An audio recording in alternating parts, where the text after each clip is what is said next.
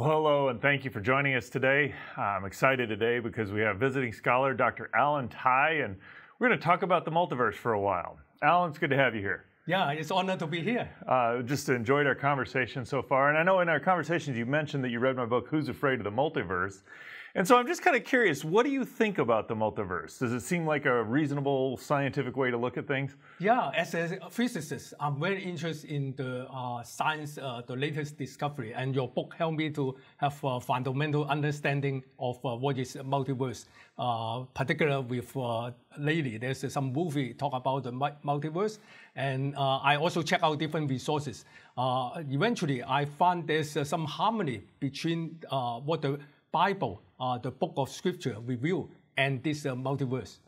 Well, you know, I find that fascinating because I actually found there's a lot of harmony between the two. And you know, your comment about the movies is interesting because one of my favorite images is I was looking for, you know, what is the multiverse? I actually just typed that into Google, and one of my favorite images came up. It's a dad sitting with a daughter, and their dad's reading the paper, and the daughter asks, "Dad, what's the multiverse?" And he goes, "Why, it's a plot device for lazy writers," you know. And so it's just funny. I've noticed how many times in movies people use the multiverse to accomplish something instead of developing the story well. But I'm just curious, if you were a betting man, would you say the multiverse exists or not?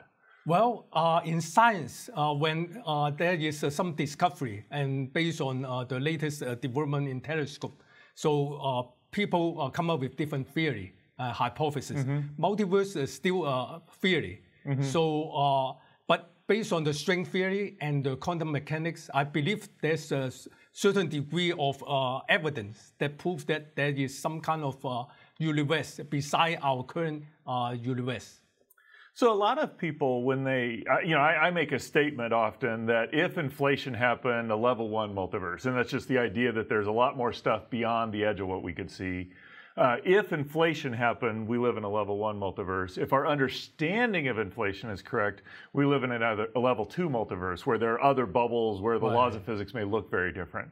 That seems to bother a number of people, or it's unsettling. Would it surprise you to find that we live in a multiverse? Well, all this analysis is good, but as an engineer and scientist, you know the black box approach, right? There's some unknown process need to be proven or verified, whatever hypothesis you have. So we check the input and the output. There's one approach we want to check, investigate, whether the multiverse and how that in harmony with the Bible.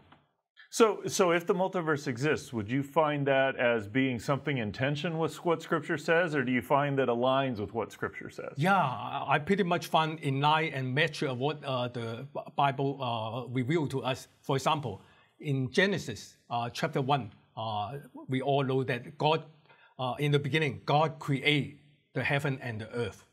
And then when He speaks, there's a light and different material and immaterial, including the life, and eventually the human was created in the image of God.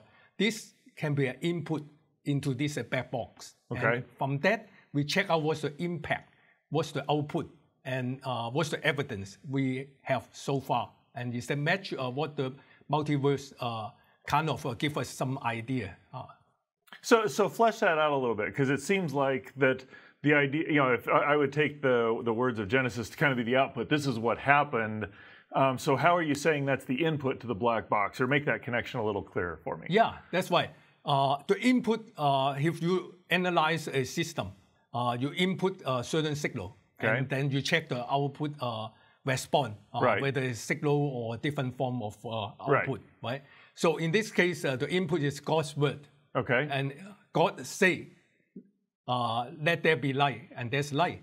Of course, when He say in this, definitely is different realm, or because the Bible reveal He live in the the heaven and earth, and the Bible also say there's a new heaven and earth and the third heaven.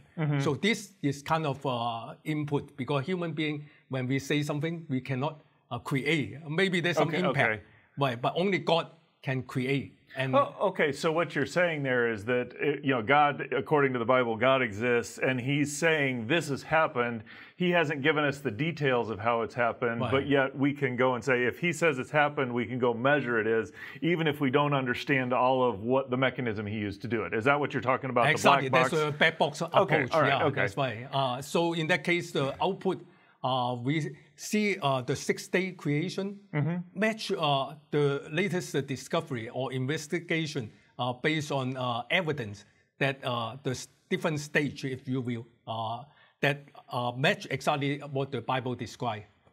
Okay, so the idea is God saying, hey, this is what happened in the scripture. We go and we look and we find evidence that the earth was formless and void. We find that continents formed, that all aligns scientifically, or what we measure scientifically aligns with what's revealed in the Bible, even if we don't understand all the mechanisms. So how does the multiverse come into play? Why, if there's other universes out there, that seems at face value to negate the idea that God's doing it all. Yeah, good question.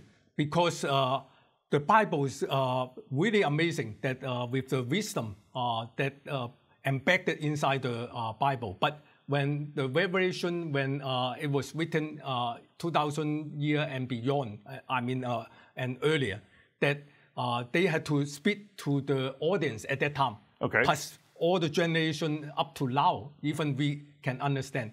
So the Bible didn't specifically say multiverse, but what particularly when Jesus Christ come, he speak multiple times about he come from the heaven or from above.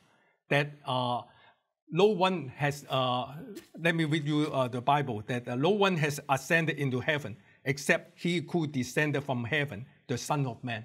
The Bible clearly told us Jesus not only the Son of Man, but he is Son of God. So he have two dual nature. That Right. means divine nature and human nature. Right. So it's the idea being, I think if I understand what you're getting at, is that we live in this universe, we're confined to this universe, Right.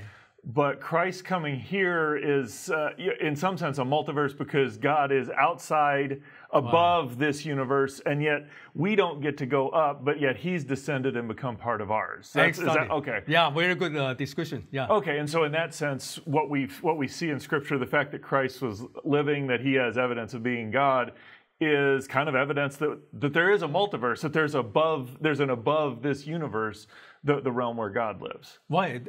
Another Bible verse that's really touched me, even in Genesis chapter 1, it gives me some scope of understand how the creation started. But not until when Jesus Christ really come 2,000 years ago, magnify what God or teach us what is the God want us to do, because God is love, so He want us to be with Him forever.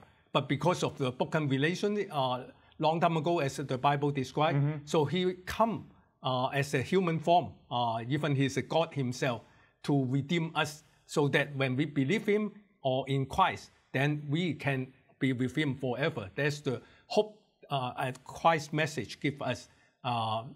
I really appreciate your comments, and I hope you've enjoyed our conversation here too, because a lot of people think the multiverse is a threat, but as Alan has described, it's really a sign that God exists beyond our realm, and He's come and interacted so that we can know Him. That's pretty awesome.